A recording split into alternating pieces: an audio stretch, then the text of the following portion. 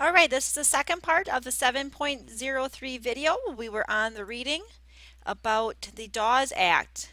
In case you missed that last paragraph, if it was cut out in the video, I'll finish this last paragraph here.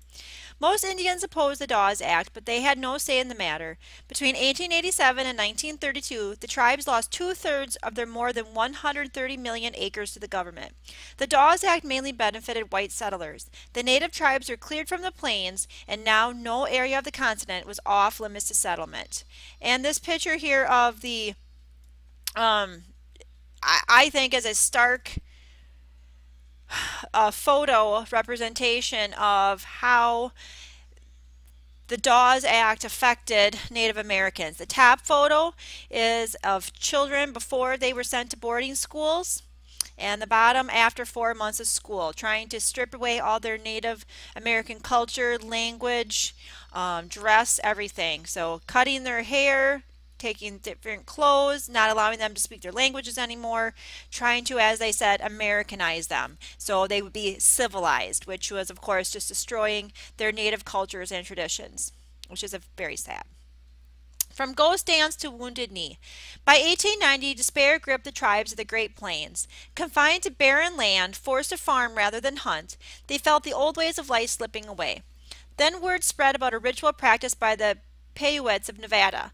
Wovoka, a Paiute shaman, spiritual leader, said that he had a vision of the spirit world, in which he learned of the coming of a savior who would drive away the whites and restore the Indians to their homelands. To hasten this day of salvation, said Wovoka, the Indians should go through a ritual involving days of meditation and dancing. The Sioux seized upon this ghost dance, as it came to be called, as a last hope. They also made ghost shirts, garments painted with sacred designs. These garments, they were told, would protect them, but protect the wearers from bullets of white soldiers. As the ghost dance spread, government agents watched with alarm. Indians are dancing in the snow and are wild and crazy, an official telegraphed Army commanders. We need protection, and we need it now. As the cavalry regiment rushed to the reservation, the ghost dancers hid in an unmapped corner of the territory. Officials tried to arrest Sitting Bull, who had stayed behind.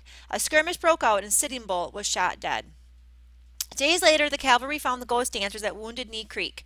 As the soldiers began to disarm the Indians, a gun went off accidentally. The U.S. troops reacted by opening fire into the camp with machine guns, killing 146 Sioux, among them 44 women and 18 children. That night, snow blanketed the bodies of the fallen Sioux, the final casualties of the 40-year war for control of the West. And here's a picture of a band of Lakota Sioux, all who were killed at Wounded Knee. The West in the popular imagination. As the West began to pass into legend even before the frontier had reached the Mississippi, Davy Crockett's 1834 autobiography inspired a flood of cheap paperbacks called dime novels filled with outrageous tales of excitement in the wilderness. In the decade before the first prospectors set foot in California, the standard plot of the Western had already evolved. A rugged white hero, fearless and self-reliant, takes on his enemies, usually Indians, with nothing but the weapon in his belt. Fiction depicts the West as a violent and lawless place. Shootouts on dusty streets, criminals hunted and killed by a lone town sheriff, murderers lynched in vigilante mobs. But Western streets were not nearly as deadly as their reputations imply. The first years in a new settlement, before any municipal organization had evolved, were usually the bloodiest. But every mining camp and cattle town represented someone's investment. If a town became so dangerous that railroad men or ranchers feared to come, or if riots led to the destruction of property, financiers could lose money. As the editor of a Kansas newspaper wrote, Wichita desires law and order with their conquest and peace and security, and not bloodshed, and a name that will cause a thrill of horror whenever mentioned. Investors encourage residents to develop a system of justice, and mayors appointed police squads. The lone marshal exists only in the movies. A gun duel at high noon in the town square, first imagined by Owen Wister in his 1902 novel, The Virginian, and copied by countless movie directors in the mid to late 20th century, was virtually unheard of.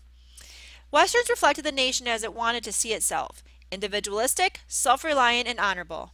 Above all, in Western fiction, white America emerged as a conqueror, bringing order to the wilderness, justice to the lawless, and civilization to the Indians. The Wild West Show. In the late 19th century, people began to enjoy the new pastimes and entertainments, including extravagant shows that glamorized the Wild West.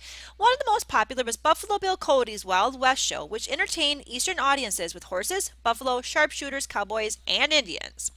One of the stars of the show was James Wild Bill Hickok, a legend of the western frontier. After serving as a spy for the Union in the Civil War, he found work as a marshal in several mining and cattle towns. He was a skilled gunman and imposed a strong armed order on Abilene, Kansas, and Deadwood in the Black Hills. After touring with the Wild West Show for a couple of years, Hickok yearned to return to the frontier. In 1876, he was shot dead at a poker match in Deadwood. According to legend, he was holding aces and eights, now known as the Dead Man's Hand. The myth of the Wild West was popular in Europe as on the eastern seaboard of the United States. The steamship made it possible for Buffalo Bill to transport his whole show, animals and all, across the Atlantic. Little Sure Shot, Annie Oakley, performed for many European monarchs, including Queen Victoria and Germany's Crown Prince Wilhelm. At a performance in Berlin, Prince Wilhelm stepped down from the stands and dared Annie Oakley to shoot a cigarette out of his mouth. She hesitated about 1 second, lifted her rifle, and blew the cigarette away. And here's a poster that would advertise the Wild West Show with Annie Oakley, Little Miss Sure Shot. The idyllic West.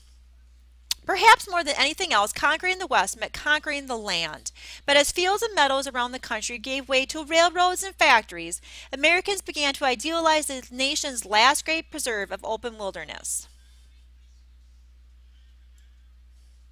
While Americans built towns, cities, and industry in the Rockies and the Plains, artists and writers celebrated the vastness and power of the frontier landscape.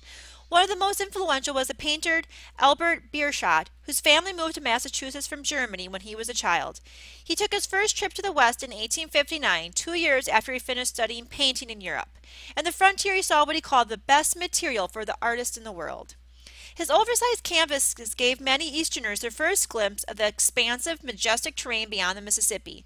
In his most famous work, the panoramic 6 by 10 foot The Rocky Mountains, Landers Peak, snow-capped mountains dominated the sky, dwarfing an Indian encampment on the foreground. The painting was exhibited through the United States and Europe in the mid-1860s, and the printed reproduction brought the grandeur of the frontier to homes around the country. And here's the picture of it, which, as you can see, is quite expansive with the mountains in the background, the waterfall, the trees. It is a rather expressive painting. Realistic views of the West.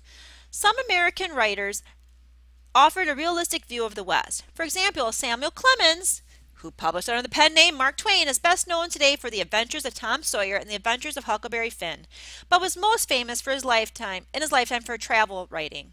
In 1872, he published Roughing It, the story of a miner trying to strike it rich in the desert Southwest. In the book, Mark Twain drew on his experience accompanying his brother to a government post in Nevada. He described how the lure of adventure could be undermined by the reality of experience. This enthusiasm, this stem thirst for adventure, he wrote, wilted under the sultry August sun and did not last above 1 hour. The poetry was all in the anticipation. There was none in the reality. Another writer, Hamlin Garland, turned his unsentimental eye to the lives of Western farmers in the last decades of the 19th century. While popular fiction presented a romantic picture of prairie farming, happy families, wholesome work, bountiful harvests, Garland and many main traveled roads, his most famous short story collection, revealed the harshness of life on the plains. The closing of the frontier. Ever since 1790, government officials have taken a census, account of the nation's population, as required by the Constitution. Government census reports, issued every 10 years, include a map of the nation's population density. The early map showed a frontier line to separate settled regions from areas with fewer than 2 persons per square mile. In the map accompanying the 1790 census, the frontier line was not far from the East Coast. Decade by decade, however, the line moved farther west. In 1890, the superintendent of the census announced, "At present, the unsettled area has been so broken by bodies of settlement that it can hardly be said to be a frontier line." The American West was so heavily settled that, in effect, the frontier was closed.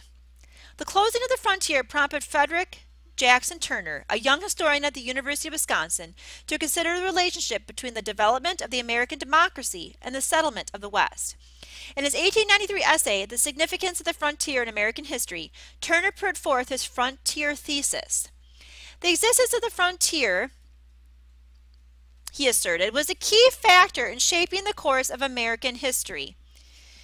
He also argued that the frontier had molded a distinctively democratic American character, practical, energetic, and ruggedly individualistic. And now, Turner concluded, 4 centuries from the discovery of America, at the end of 100 years of life under the Constitution, the frontier has gone, and with its going has closed the first period of American history. What would happen to Americans, Turner worried, with no more frontier to energize and motivate them? Turner's ideas on the shaping power of the frontier provided hugely popular. Many historians have since debated or rejected his thesis and insist on a more complex view of the frontier roles in American history.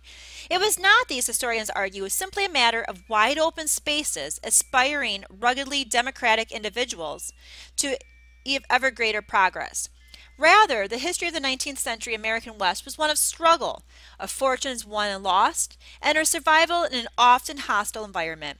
Thousands saw their dreams die in empty mines or parched croplands, and thousands of Native Americans lost their homes or their lives as settlers filled the frontier.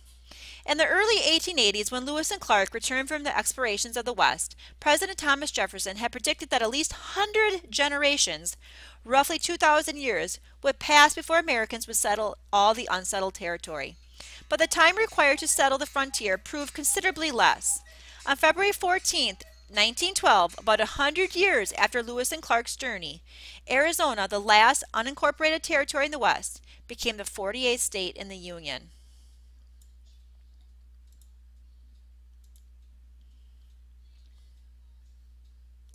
And then here in this last page is Frederick Jackson Turner's frontier thesis.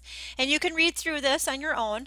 Since we're almost out of the time for this video, I'm going to just keep going on. And the other thing we have to do is complete the reality and myths of the Old West activity. Reality or myth? 20th century popular culture has portrayed the American West in ways that are often far removed from reality. The facts can be found in primary sources. I love primary sources, things that are authentic to the time, that were happened and were written and recorded in the time in which they were produced. The history of the Old West is well documented through diaries, newspaper articles, land sale contracts, records from courtroom proceedings, and other primary source material. Yet novels, television shows, and movies often present the West of a popular imagination. When you finish reading, turn here to complete this activity, Realities and Myths of the Old West. And actually, since we're almost out of the time for this video, I'm going to stop here and we'll finish this up, the last parts of this lesson, in part 3 of the video.